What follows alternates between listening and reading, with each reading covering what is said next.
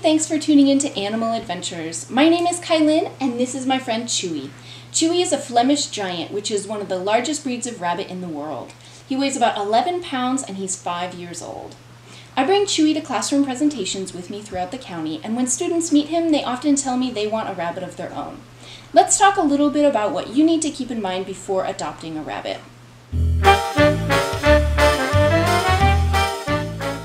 The first thing to think about before adopting a rabbit is what kind of enclosure or cage you're going to provide to them. Try and get as big of a cage as possible, at least 4 times the length of their body while they're lying down. And also, never provide a cage that has a wire bottom. That can cause their injuries to their feet and isn't a very comfortable surface for them to live on. We definitely don't recommend keeping your rabbit outdoors, and that's because as prey animals, there's lots of things that can cause them harm or fear, like cats and dogs and birds of prey and raccoons and foxes. And most importantly, they need to be indoors with your family so they can become tame and really socialized. Next, before you bring a rabbit home, keep in mind that they love to chew. So I recommend bunny-proofing your house. That means blocking off anything that they could damage by chewing on and anything that can harm them if they ingest it.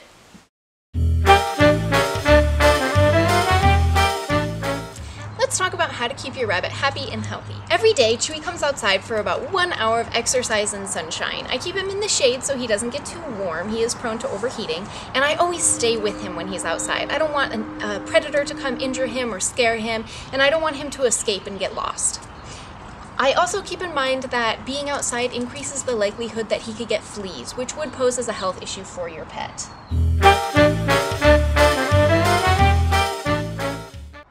Another part of keeping your rabbit happy and healthy is handling them.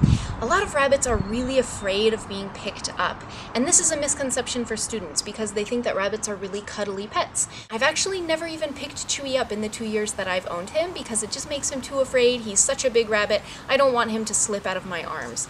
So if I do need to bring him somewhere, I just offer his carrier to him. He knows to hop right inside, and that's how I carry him around. The last thing to think about in regards to healthcare is their grooming, and rabbits shed a lot. I do brush him as frequently as I can. If he doesn't like the feeling of the brush, like the rubber bristles or the metal bristles, I do just use a wet towel in my hand and I pet him and I try and get as much hair off, and then I wipe it on the towel. He also needs nail trims, which is a hard job because he doesn't like to get handled and he doesn't like his feet being touched. So we always use 2 people to trim his nails. We trim his nails about every 4 weeks or so. If you're uncomfortable trimming your rabbit's nails, you are able to bring them to your veterinarian to do that for you. There's 4 main components to a rabbit's diet. The first is hay, and this one is the most important one.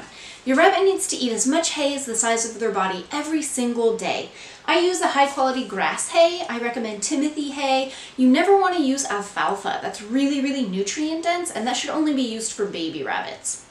So I put Chewy's hay in his litter box. He usually goes to the bathroom in one corner of the litter box and usually has a snack while he is going to the bathroom. Some people think that's kind of gross, but that's all part of the rabbit charm.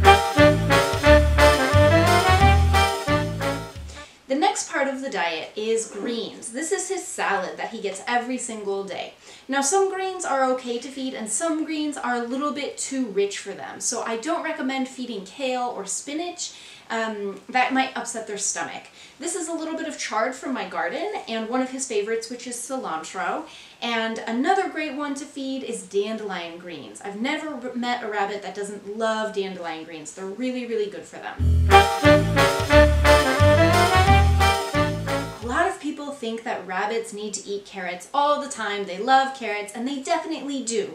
But carrots are really, really high in sugar for a rabbit. That's like people eating chocolate cake every single day.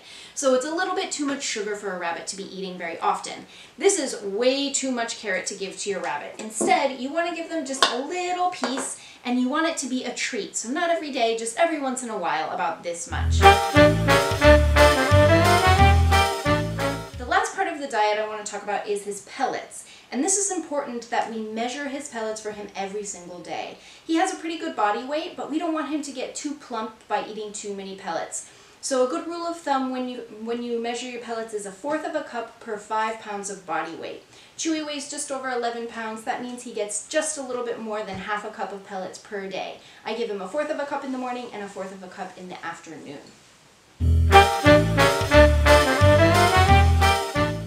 Always offer your rabbit fresh water available all the time to him. I actually give Chewy 2 water bottles that he can drink from all day and all night, just to make sure he never runs out. The diet of a rabbit is a main component in keeping your rabbit healthy, so make sure to provide lots of hay, always give them their greens, measured pellets, and a little bit of a treat every once in a while. Thanks for tuning into this week's animal adventure. Chewy and I had a lot of fun making this video for you. Keep in mind that rabbits take a lot of time and money and energy, but they make great pets. If you're interested in owning a rabbit, consider coming into our shelter and adopting one from us. Thanks again for watching, and I'll see you next week.